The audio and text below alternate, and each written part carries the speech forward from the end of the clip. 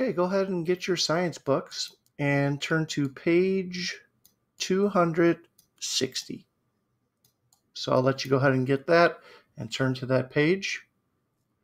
So you can pause it while you do that.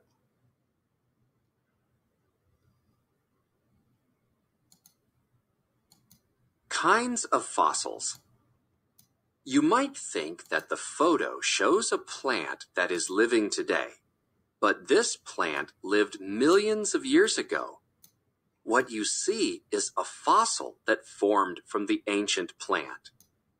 Fossils are the remains of living things or traces of living things that lived very long ago.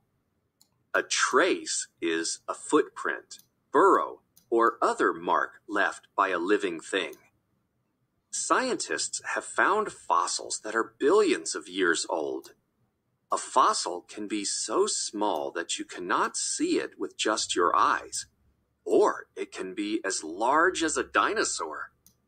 Fossils of a whole organism are rare.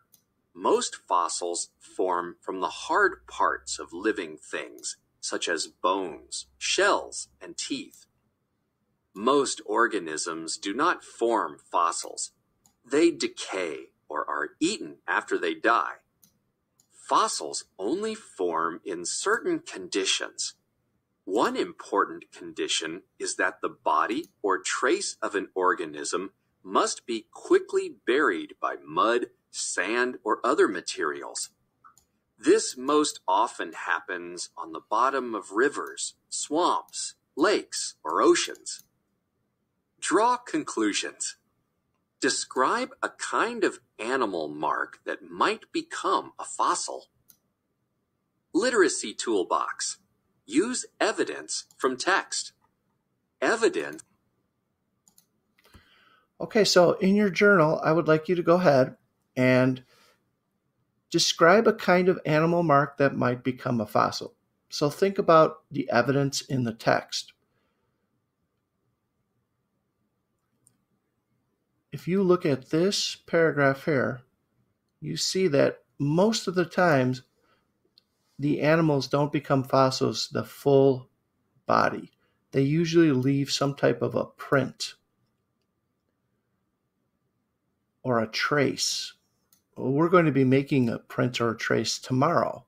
So today I want you just to think, what kind of a print or mark might be left? Go ahead and draw a picture of a couple ideas of some things that you might draw that would become prints. Go ahead and pause and do that.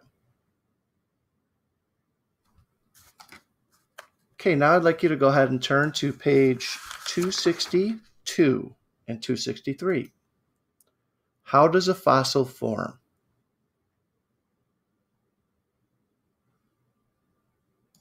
Visual literacy connection. Some fossils are found whole, and some fossils are found in parts. Why do you think that happens? Well, let's take a look at how does a fossil form. Number one, a fish dies in the ocean. Its body sinks to the ocean floor. So here's number one. This poor guy. The fish's body is quickly covered with layers of mud or sand on the ocean floor. So you can see right here it's covered up. Water flows through the rock and dissolves the remains of the fish. The empty space left behind is the fossil mold.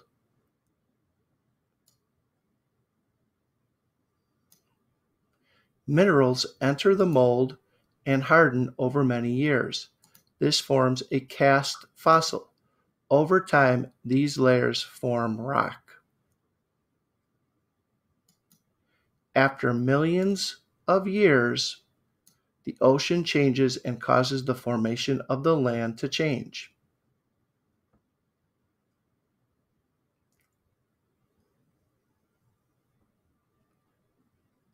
Some fossils are found whole and some fossils are found in parts. Why do you think that happens? Go ahead and write what you think, your prediction, and you might change it after you watch the next video.